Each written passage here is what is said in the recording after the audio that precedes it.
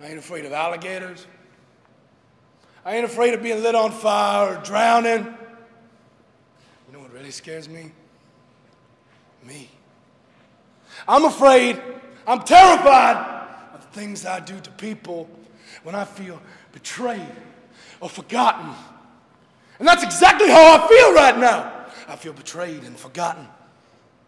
I heard something on NXT the other day that William Regal said, and it really stuck in my head. I heard him say, I think Big E Langston is going to be a great champion for NXT.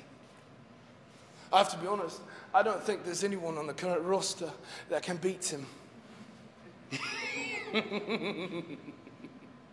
What are you afraid of, Big E?